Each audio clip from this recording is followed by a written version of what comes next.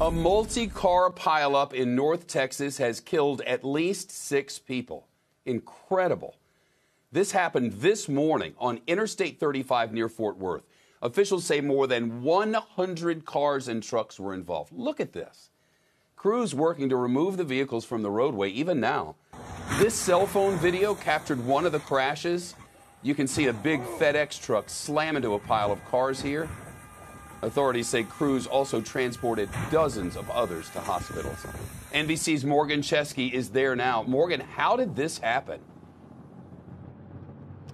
Well, Shep, I can tell you that investigation is underway. We know that authorities have been gathering evidence here all day long as part of this just massive effort to figure out what led to this pileup. You mentioned they're still dealing with it as we speak, and we do know that they believe there are still bodies inside some of that wreckage, Shep. We've seen the videos of those 18-wheelers that crushed car after car that are still, in certain instances, trapped beneath some of the debris on I-35 West just outside of Fort Worth.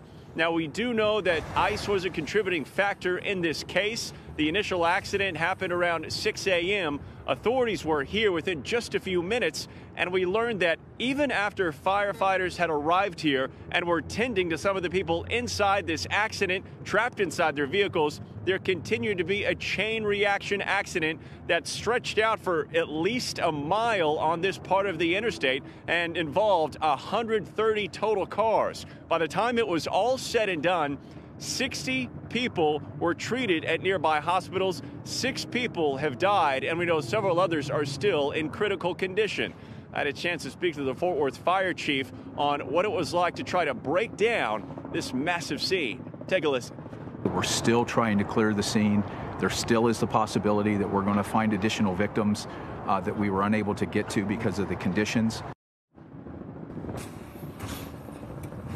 And as of right now, they do believe this scene should be cleared up by tomorrow morning.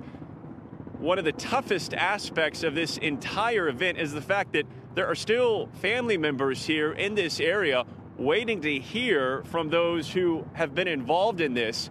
And time is just becoming more difficult by the minute. Shep?